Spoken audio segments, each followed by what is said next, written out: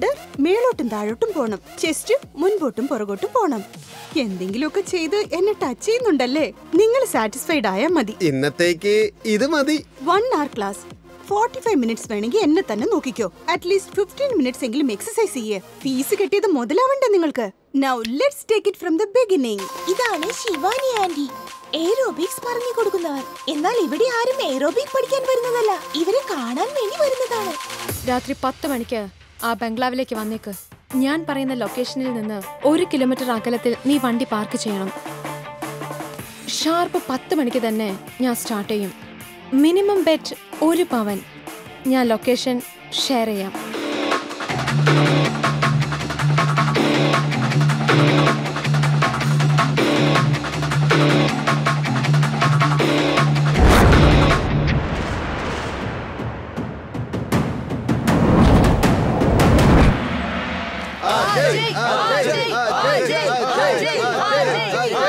ഇതാണ് Sandy anti, വളരെ intelligent ആണ്. ഇവിടെ എല്ലാ ഫൈറ്റും ആന്റിയാണ് ഫിക്സ് ചെയ്യാറുള്ളത്. Antony Antony go win the champion. ഇത് വർഷ ആന്റി. ആന്റിക്ക് ജീവിതത്തിൽ ഒരേ ഒരു ആഗ്രഹമേ ഉള്ളൂ, അത് പണമാണ്.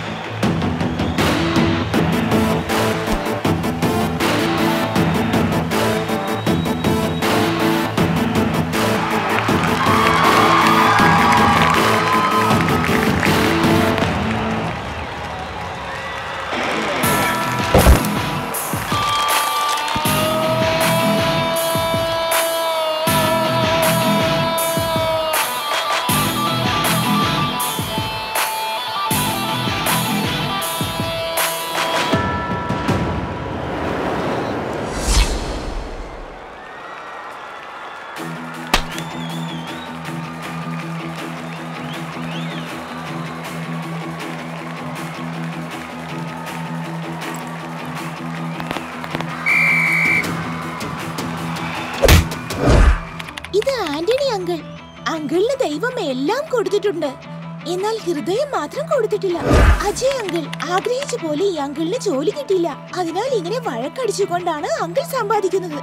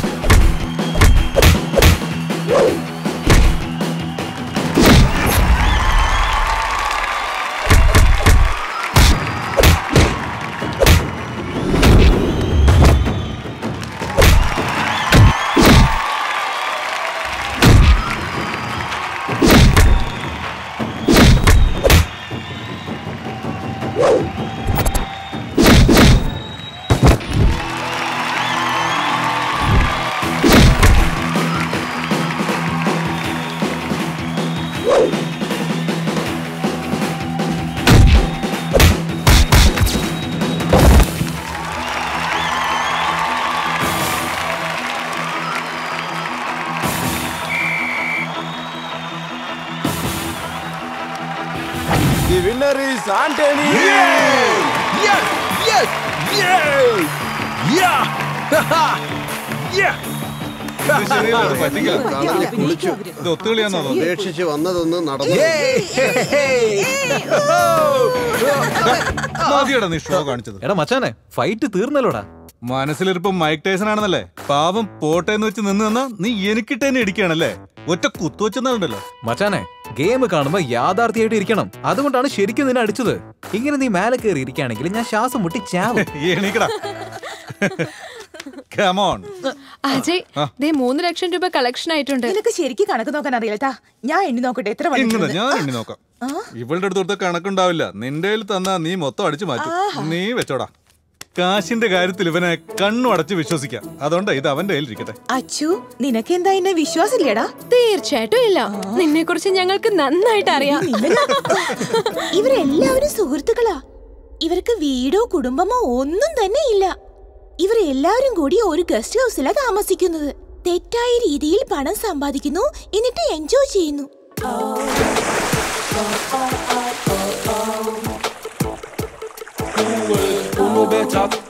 നോക്കടാ, നല്ലോണം നോക്ക്. അവിടെ ഒരു സിനിമ പോസ്റ്റർ പോലെയാടാ. കാണാൻ നന്നായിട്ടുണ്ടാവും, പക്ഷെ കയ്യിൽ കിട്ടില്ല.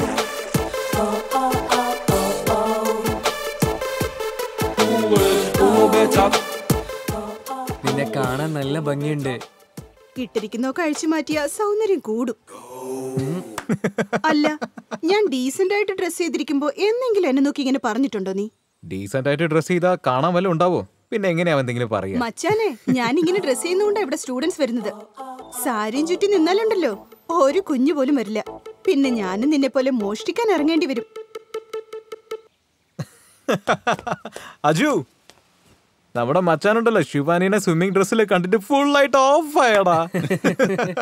എല്ലാവർക്കും ഇവിടെ വെറും ശരീരം മാത്രം മതി.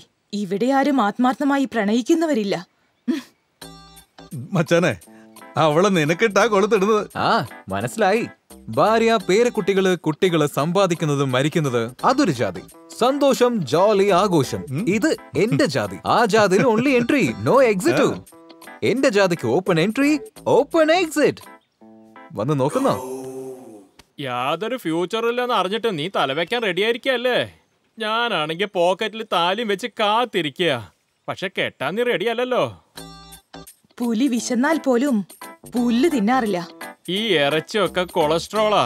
പുല്ല് ഗുഡ് ഫോർ ഡൈജഷൻ.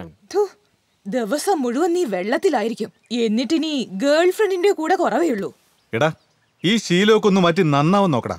എങ്കിൽ നിനക്ക് പെണ്ണും കിട്ടും, സമയവും തെളിയും. അവന്റെ കിഡ്നിയോ അല്ലെങ്കിൽ അവന്റെ കണ്ണോ ചോദിച്ചാൽ അവൻ തന്നേക്കും. പക്ഷെ കഞ്ചാവ് ചോദിച്ചാൽ അവൻ തരില്ല. ആർക്കൊക്കെ എന്തില് സന്തോഷം കിട്ടുന്നോ അവരത് ചെയ്യുന്നു. ഈ ഉപദേശത്തിന്റെയൊക്കെ ആവശ്യമുണ്ടോ നിനക്ക്? എടാ മച്ചു, ഐ ലവ് യു ഡാ. എടാ, നിന്നെയൊക്കെ ആരാടാ നോക്കുക? ഇങ്ങനെ ട്രാക്സിന്റെ അടിയിൽ കോമണം ചുറ്റുന്ന ഒരേ ഒരാളെ ലോകത്ത് നീ മാത്രമായിരിക്കും. ആരാ നിന്നെ കണ്ട് ഇംപ്രസ് ആവാ? അത് കോണകമല്ല, എന്റെ സ്വാതന്ത്ര്യമാണ്.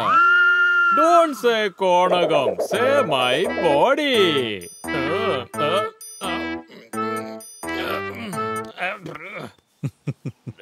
ഡ്രിങ്ക്സ് തീർന്നു. എനിക്ക് എത്രയും പെട്ടെന്ന് ഡ്രിങ്ക്സ് വേണം.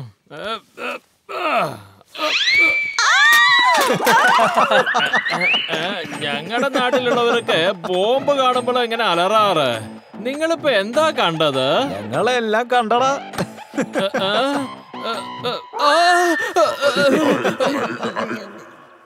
മച്ചു, നീയാണ് ഈ പണി ചെയ്തല്ലേ? എന്റെ ജോലി വേഗം തീർത്തു തന്നതിന് താങ്ക്സ്. എന്റെ ജോലി ഞാൻ വേഗം തീർത്തു തന്നോ? എന്താടാ പറയുന്നത്? ആ, നമ്മുടെ നാട്ടിലൊക്കെ പെണ്ണുങ്ങളുടെ കുളിസീന് ആണുങ്ങളെ കാണുമ്പോളേ കമ്പൽസറി ആയിട്ട് അവളെ അവൻ തന്നെ കല്യാണം കഴിക്കണം. ഇവളിപ്പോ എല്ലാം കണ്ടല്ലോടാ. ഇവളെ എന്നെ കല്യാണം കഴിച്ചോളും.